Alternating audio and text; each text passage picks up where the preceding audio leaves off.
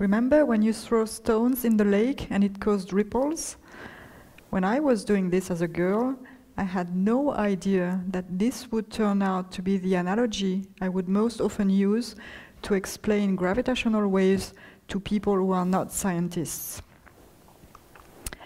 Gravitational waves are a prediction of Einstein's theory of general relativity, which is the modern theory of gravity that replaced Newton's classical theory in the early 20th century. Einstein's theory is based on geometry. Masses induce a space-time curvature, and that curvature is responsible for attracting other masses. Now, when masses move, ripples in the space-time curvature are generated, then propagate through space. So it's a bit like those ripples on the lake, but on a much larger scale, and what vibrates is space itself.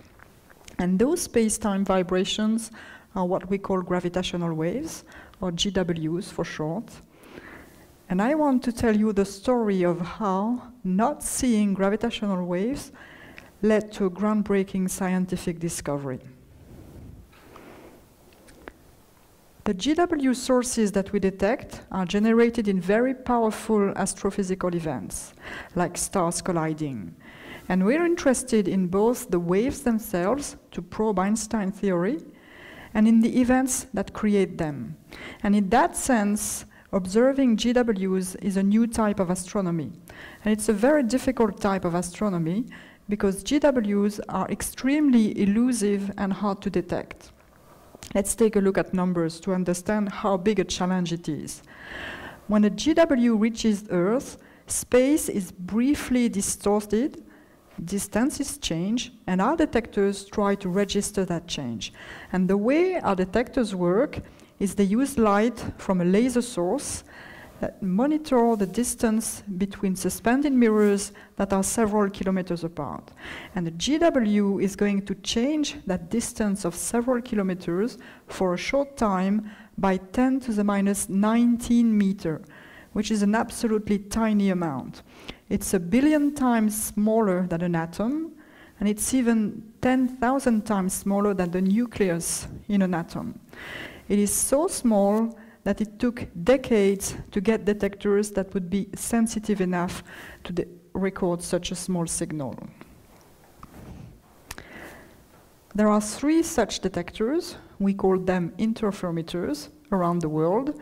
The 2 LIGO detectors in the US and the Virgo detector in Europe. Virgo and LIGO operate together. They form a network of detectors and a big collaboration of more than 1,000 people. And we started building LIGO and Virgo 25 years ago or so, and we have kept improving them to make them more and more sensitive until finally, on September 14, 2015, the first gravitational wave signal was detected by the 2 LIGO detectors. So Virgo was not operating at the time, but it was a milestone for the collaboration, and it was just amazing to see that first beautiful signal received from a fascinating source, colliding black holes more than 1 billion light years away. So it took a long time before GWs were detected, and you know what they say, that the path is the goal, and well, it has to be the case when you walk the path for so long before getting any real results. And it certainly helps that you don't walk the path alone. Collaborative work is a great way to sustain motivation and progress in the long run. It probably also helps that you don't know beforehand that the path is going to be so long. When I joined the effort in 1993, I was aware that detecting the first gravitational waves would take some years, maybe even, I don't know, maybe 10 years. I didn't anticipate that having children and raising them would almost start looking like a short-term project in comparison. Now let's get back to our GW sources. There were a few detected since September 2015, most of them from colliding black holes.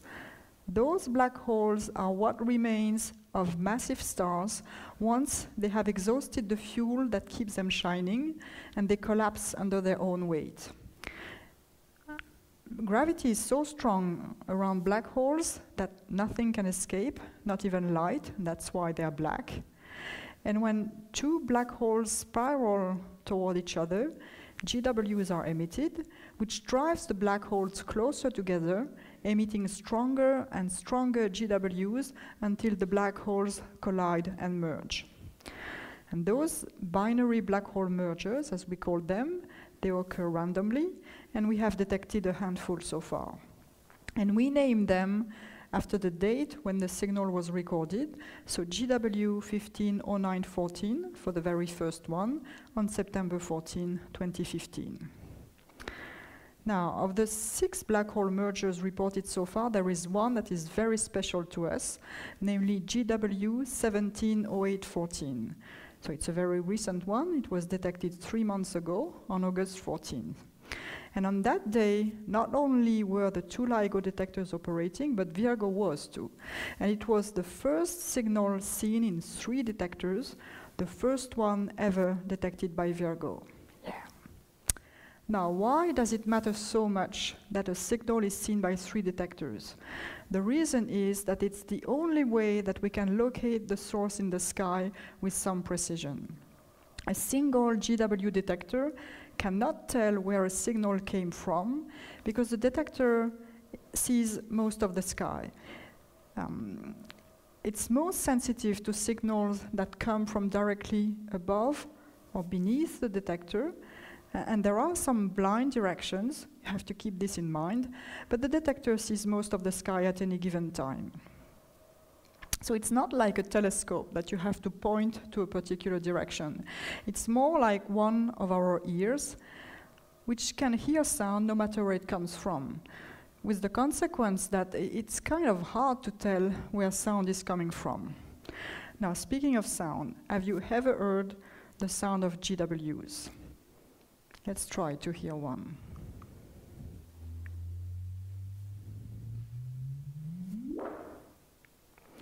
Now, because we have 2 ears and a brain that is able to compare the sounds received by each of our ears, we can get some sense of where sound is coming from. And we do just the same with GW detectors. By comparing the signals received in several detectors, we can nail the source position in the sky. Now, with 2 detectors, the localization is very crude. But a 3rd detector is a game changer. It really narrows the position to a small area. And that's why it was so important that LIGO and Virgo work together, and why it was so great to make a triple detection. So after GW170814, we had 3 days to celebrate and recover, until another signal came that was even more extraordinary. GW170817 came on August 17, and the first remarkable fact about it is that it is from a different type of source. Instead of black holes colliding, it was neutron stars colliding. A neutron star is also the remnant of an extinct massive star, but one that was not quite massive enough to collapse to a black hole. And the other remarkable thing is when neutron stars collide, you expect a very powerful blast to follow. A blast that you can hope to see with telescopes, provided that you can point the telescopes quickly enough to the right direction in the sky, because the light from the blast is dim and it fades away rapidly. Now, on that day, our 3 detectors were operating, so we were well equipped to localize the source and ask our astronomer colleagues to move into action. Trouble was, the signal was quite loud in the 2 LIGO detectors, but there was no signal to speak of in Virgo. No signal big enough to be identified as a signal.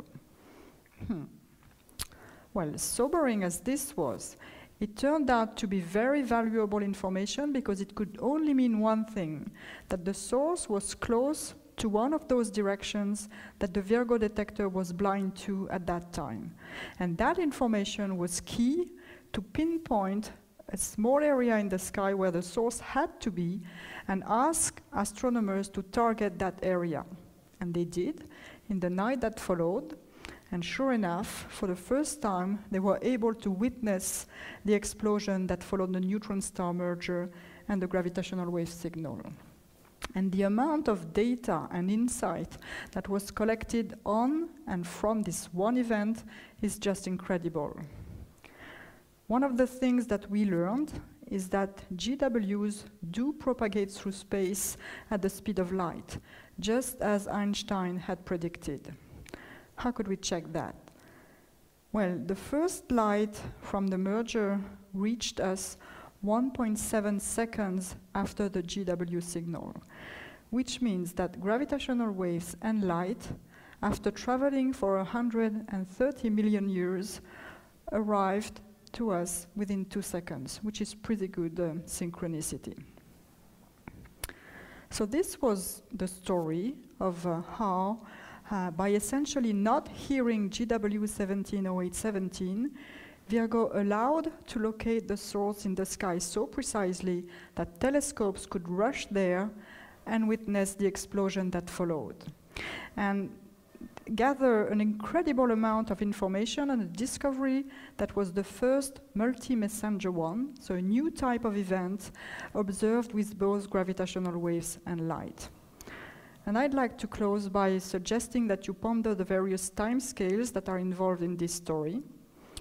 So a century between Einstein's prediction and GW detection, a lifetime to build sensitive detectors, 130 million years from the source to the Earth, and a delay of 1.7 seconds between gravitational waves and light upon arrival.